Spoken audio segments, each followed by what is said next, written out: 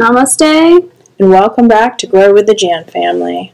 Today our hearts go out to all the people of Israel and the people of Palestine. Like we know this is not, we hope that this is not really what you want, that war is not ever the answer.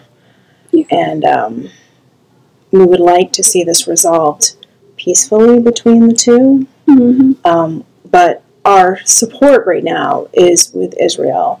And Israel has always been a proud supporter of Modi ji and India.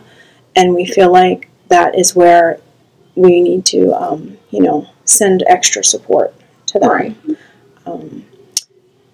They've done their part in trying to give Palestine some,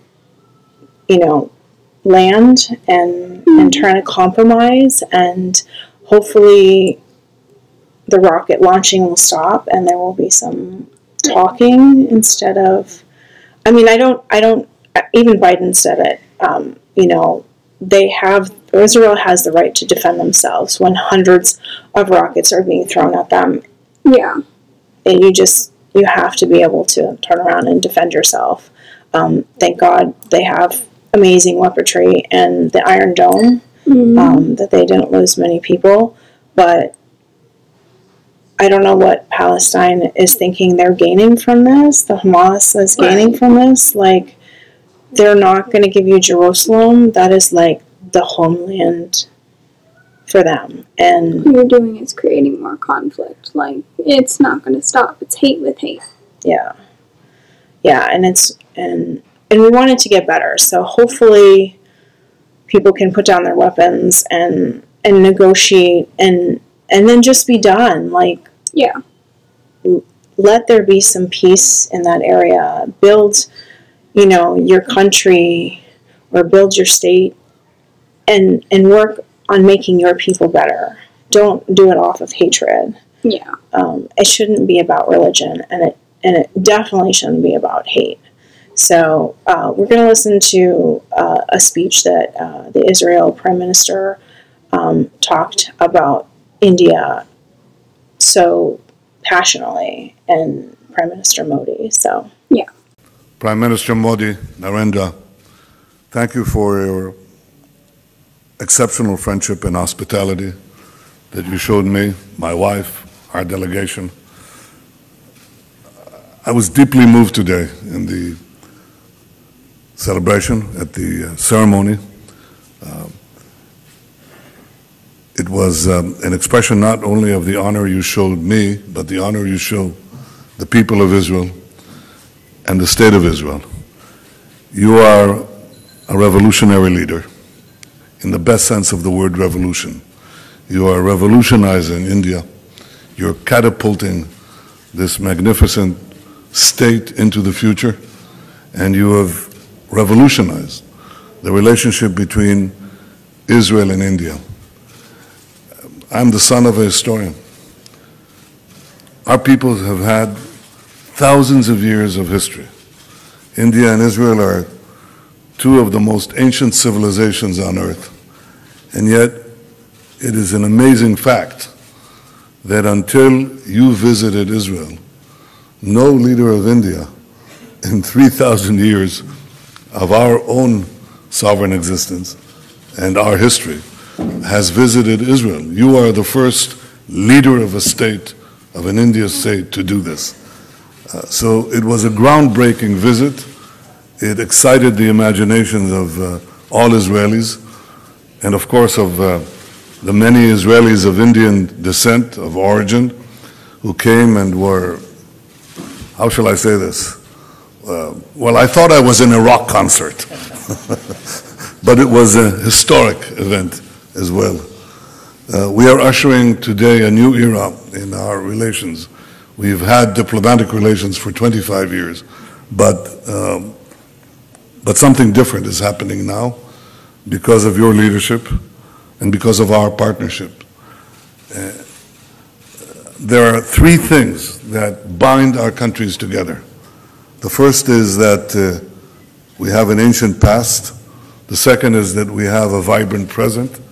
And the third is that we are seizing together a promising future.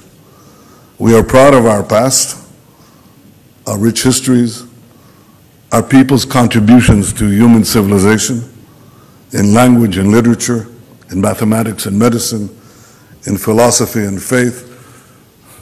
The greatest texts that human beings produced are in Sanskrit and in Hebrew. None greater and none more enduring. And we never forget this. More recently, you mentioned just a century ago, brave Indian soldiers played a vital role in the liberation of the state of Israel and the land of Israel. This led to our independence. And yesterday I was again deeply moved as we paid tribute to these brave Indian fighters and commanders who gave their lives in that historic fight. We honor their memory as you mark today Indian Army Day. We are proud of our present, of our resilient democracies. Our people are free to say what they want, do what they want, believe what they want. And these values and our diversity are not a source of our weakness, but the source of our strength. Evidence of this abounds in India, where you hear a symphony of dozens of languages and dialects, and where Jews, and you mentioned this yesterday, Prime Minister, you mentioned the fact that makes India stand out in the community of nations, because over 2,000 years, the Jews of India have never experienced anti-Semitism as our people experience in so many other lands. This is a tribute to your civilization, to your tolerance, to your humanity. Israelis and Indians are bound by the kinship of free peoples, but I believe that democracy cannot be taken for granted. Despite the doubts, despite the challenges, India and Israel are living proof, not only that democracy works, but they demonstrate something deeper, the intrinsic value of freedom, which I believe is the intrinsic value of life.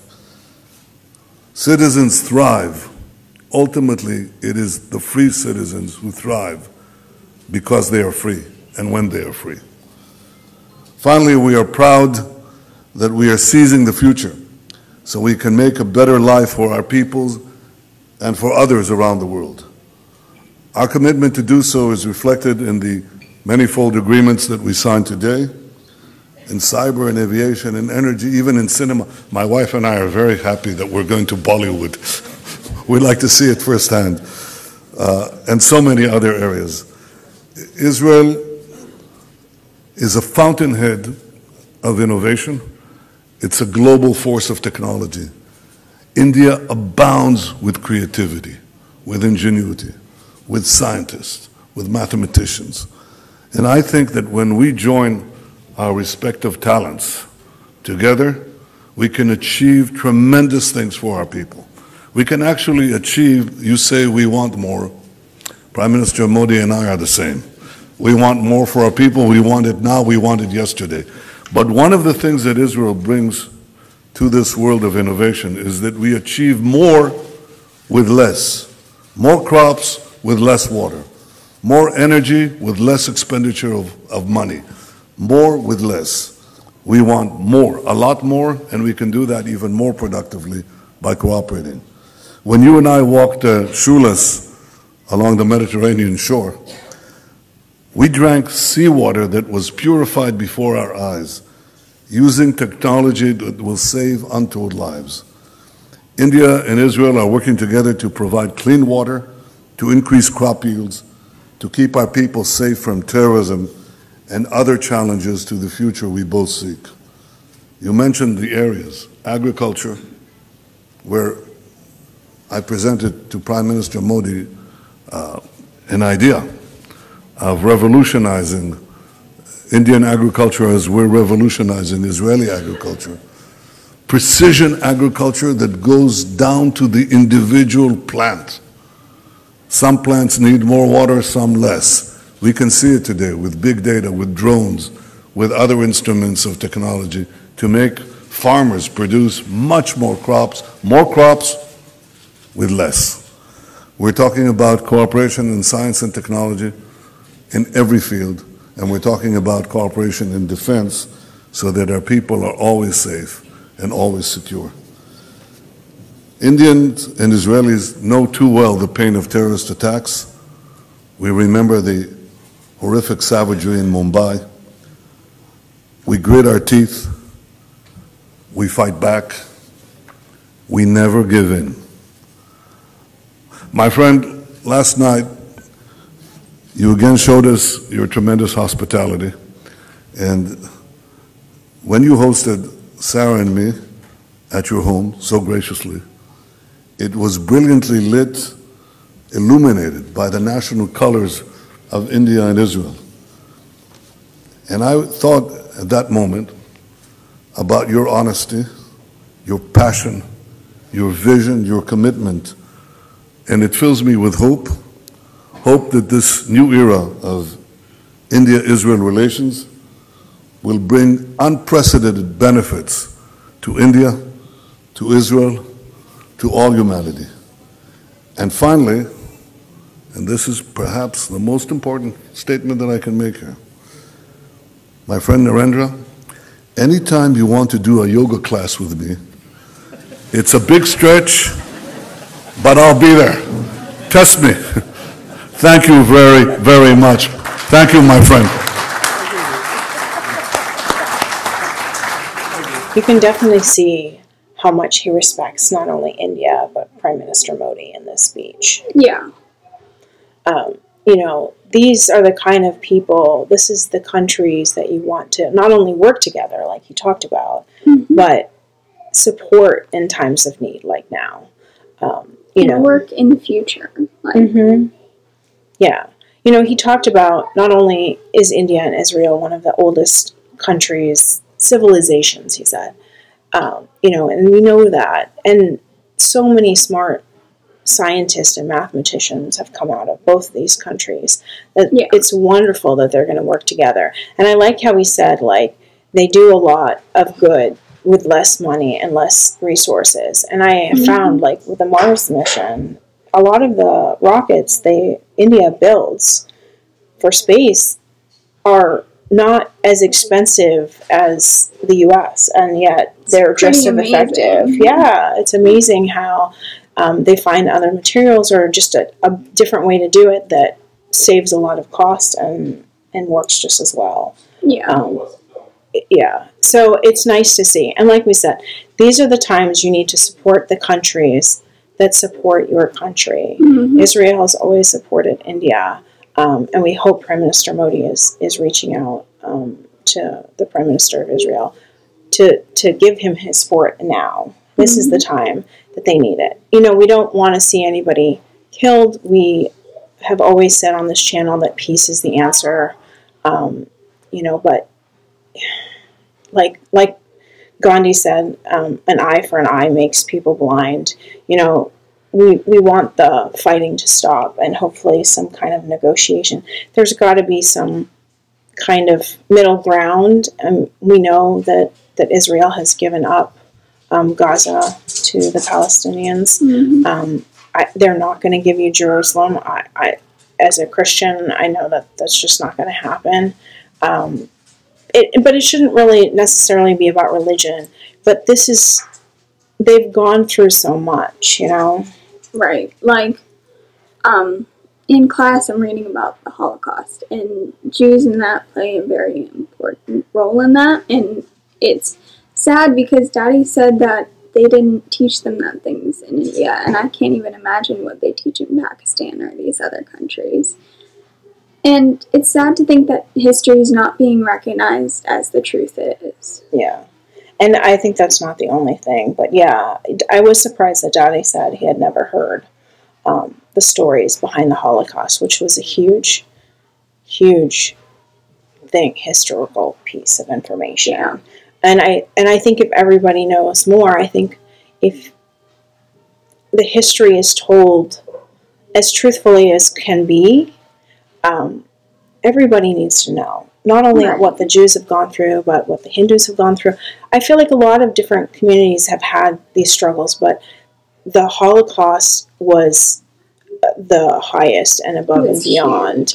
what any community has gone through. And I think that the fact that they have a place that they can call their own, and they have this technology, thank God, to kind of keep some of the terrorist acts that are going on right now away, at bay, you know, but they're not going to sit idly back and let it happen. Like, Right. you know, in World War II, they didn't really have a choice. They didn't have anything.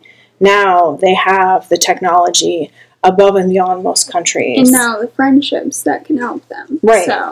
They have a lot of the Western countries, as well as India, to support them if something does. And we don't want to see World War III, please. Like, COVID has been enough for the world right now. Yeah. We don't need any more deaths among us. But people from Palestine have to think, like, what are you gaining from this other than you're losing a lot of people to it? Because Israel's not going to let this go. They're not going to stand back and let you throw 500 missiles at their door, and they shouldn't.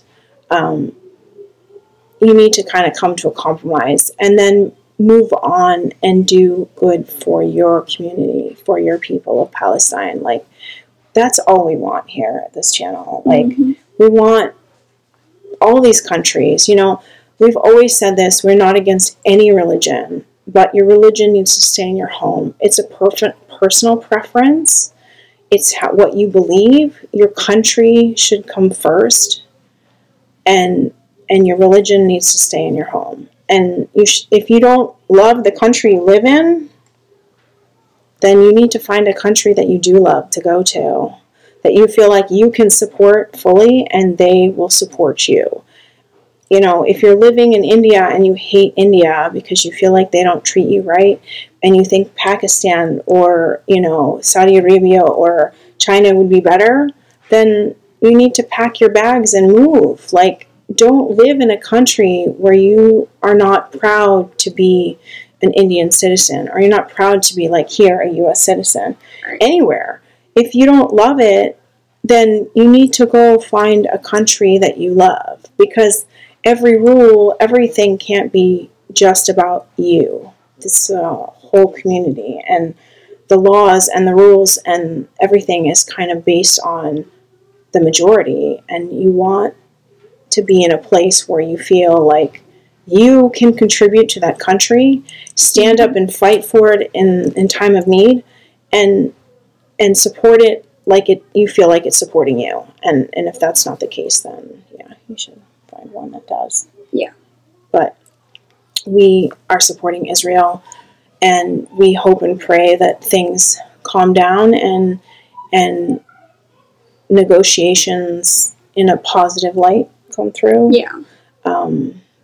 But hopefully we'll get to do some more stuff with Israel and India, because they look like they're collaborating a lot. I did see the water thing. That was pretty cool, where they turned the seawater into drinking water, and some of his ideas about the farming would hopefully help Indian farmers too. So hopefully there's a lot of good collaborations, and we'll try to find some videos on that. But support Prime Minister Modi, support India, and we feel like your support should be, and your love should be for Israel as well.